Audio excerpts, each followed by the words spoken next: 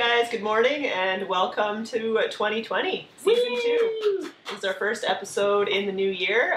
We hope that you guys all had a great holiday season, got to take some time off, spend some time with friends and family, probably consume way too much food and drink and everything in between. I know I did. We were just discussing how our bodies are a little bit in shock as we're trying to a little bit extra around the waist here. Yes. Anyway, yeah, we're just going to do a quick little welcome to the new year and let you know what's going on. Yeah. Oh, to recap, so we had our third and final Christmas sweater challenge video before the holidays. Yeah, it's January now, but it was Christmas then. It was. I took the win on that one, which gave me 2 out of 3. Yes. Which means, yes, Tyson had to do the Casarda drill in the snow, which we did this morning. 'Twas fun. 'Twas fun. I was a wee bit sweaty at the end of it. It wasn't too bad. It was like, what, minus like 18 out there? Yeah, it's like minus 18 with a slight wind. So yeah, we'll definitely show you some footage of that. Just want to thank you all for taking part in that. It was a lot of fun for us. Yeah. The winner of the third challenge was Graham Ward from Instagram. Graham Ward or Graham Ward? Graham Ward. Like Graham Cracker Ward or like Graham Cracker Ward? Some things haven't changed. If you want to shout out. New year, new me.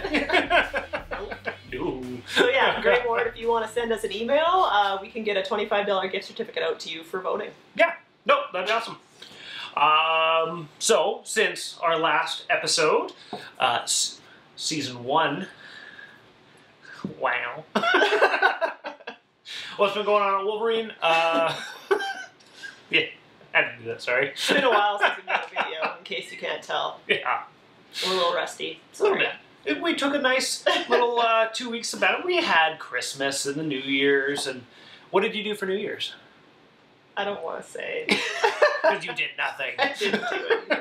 I was pretty sure I was sleeping by 10:30. Yeah. Not even, like, embarrassed about it. That's just what I wanted to do. Yeah. Anyways, it's now January 2020. SHOT Show's coming up. That always happens January every year, again in Vegas. So that's always an exciting trip we take, and a lot of new things come out around SHOT Show. So if you see anything, you know, kind of cool and interesting, let us know so we can go check it out at the show, give you a little bit more info, or if there's something you think is actually missing in our lovely little Canadian market, again, let us know so we can actually actively hunt for whatever you're after. Yeah, so it's a perfect opportunity to go check out a bunch of new stuff. Yep. Yeah, we're there scouring the floors, so let us know. There's always tons of different things that I have tried for years to actually have like videos and pictures while we're there, but I'm usually busy. I think next year we have to drag you there just for that. Well, maybe. That'd be fun. It'd be good. We'll see. Yeah, but so keep an eye on all of our different like social media platforms. We're going to be going over a couple different launches and things like that. I know there's been a couple already. Company Trigicon Optics, they just released an entire new series and lineup of different optics. A rangefinder that's actually super cool. It's got Doppler radar in it. Super cool. Super cool. There it is. Yeah. First one of the year. Anywho, it's got Doppler radar built into it, so it can actually tell you the wind within 500 yards so far. We don't have a lot of details on it. It just released it, but that's kind of the first of its kind. So yeah, lots of different things coming out. Always emerging, always new things, always evolving. Yeah. So there's probably going to be like 17 different like polymer striker-fired 9mm pistols. It'll be awesome. You know, reinvent that wheel again. For sure. So yeah. If you see something, let us know. Definitely. Just keep an eye out on our social media, and we'll try to keep you updated the best we can. Oh, yeah. Just wanted to do a quick highlight of a newer product to us. We've been carrying it for a while, but we just kind of got it up on the website. Thermowave. It's a European-made, kind of a base layer line of clothing. Yeah. So most of the stuff we have in stock right now is geared toward keeping you warm. It's winter. Yeah. Canada. It's Canada. It's cold, like it's like 8 months out of the year. So excellent for any outdoor activities. It's body temperature regulating, so it keeps you cool if you're overheated. It keeps you warm, but not too warm. Adjusts to the temperature, that sort of thing. Was wearing it this morning. Yes, he was while he was doing the Casarda drill. Keeps you dry, it's breathable, it's very soft. What else do we got? I think that's basically it. Wind resistant, water repellent. Comes in a few different styles. We have all the upper, like the shirts up here, but we also have like long underwear. We got the uppers, we got the downers. It's the great. lowers. There's some headwear, some gloves. Oh yeah. You've got beanies, train beanies, which is not for like when you join, like you board a train. It's not for that. It's like when you're training. There's balaclavas. There's what do you call the ones? It's just your neck. It's shoots. Is that what they call it? I think they do call it a shoot. Yeah. I called it a tube. But I think it's a shoot. There's a cylindrical thing you put on your neck. It keeps you warm. It's actually fantastic. Yes. Anyway, it's a really awesome product. If you're in the area, we have a bunch of it on display, so come get your hands on it. Yeah, you have some. I think most of the staff has invested in some of it, as it's reasonably priced. It's decent quality. You know, it doesn't have the Under Armour logo on it, so it's not like super name brand, but it's absolutely fantastic. It's way more prevalent in like the European market. Just really hasn't come across over here yet. It's excellent quality, guys. I enjoy wearing it. I've got my eye on this one actually right now, so I'm currently in a no-spend January, but that might go out the window today. Anyways, most of it has made its way online. Most of the pictures that I was able to access are up, and a bunch of the long descriptions. So if you're looking for any info, you can check it out on the website. Otherwise, give us a call, and we'll be happy to give you some more information on it. Yep. Okay, this cassava drill. Okay. It was horrible.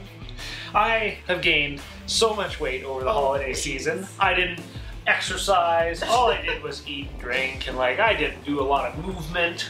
I think it might have been a combination maybe of that, but more so with like the snow that you're trudging through and the biggest probably pair of winter boots you could have brought to wear. So I have a really nice pair of like just got them, real nice. They're not really combat boots, but kind of hiking-ish style insulated boots. Forgot them at home. I had a spare pair in my truck of these like Sorel monstrous booted like snow boots. So that's what I wore. The boot is the size of my head. It definitely slowed me down a little bit, but no, it was a lot of fun, and it's really cool actually doing it in the snow, because you know your rifle goes into the snow, safety on, dump it, and then throw it, and then you gotta get the snow off of it so you can take your next shot. It was a lot of fun. It's actually drip drying in the kitchen sink here, so the staff has to work around that while they're getting lunches ready. Whatever. Yeah, there's a couple people that came back to his desk after we were out there. They kept giving him crap about cleaning his dishes up, and I wasn't really sure what they were talking about. But he has his AR taken apart in the kitchen sink, so it was dripping everywhere. It's the perfect place for it. Just one of those moments you like to think, this is something that not everybody deals with every day. It seems normal to us. But there's an AR drip drying in the sink in the kitchen. That's fine. Totally fine. I don't even worry about it. No, it wasn't bad. I was very warm. Like I was wearing the Thermowave under my sweater, which was a little bit too much, because if you recall, when I wore the kitten sweater, or the kitty sweater, it was super heavy. And it's also probably not breathable. So it is not. No. That would have been trapping everything inside. That stayed in. So I loaded up the chest rig with all my armor and everything, put on some Thermowave, and I was wearing that cat sweater, which just weighed me down. And restricted your movement. Oh yeah, I was kind of... Plus the weight vest. And the weight vest. So I was weighted down, out of shape, wearing way too much Plus gear. you were sad because you lost. Well, yeah. I'm not going to go into this giggling. You were supposed to do it anyway. I know, but I'm a weenie and I didn't want to. I'm a weenie. No. No, but it was a lot of fun. Definitely going to incorporate that in every match we can now. So yeah. Okay, well, thanks for watching our first episode of 2020, and we hope that you guys stay tuned for the rest of the year. Yeah. Let us know what you want to see in 2020 Season 2. Is my stepfather still alive? I can't remember. No. Oh. I thought it was his what a twist. brother. I don't even know. Is he your father too? Bum, bum, bum. All right. Thanks, guys, and we'll see you next week. All right. Don't forget about us.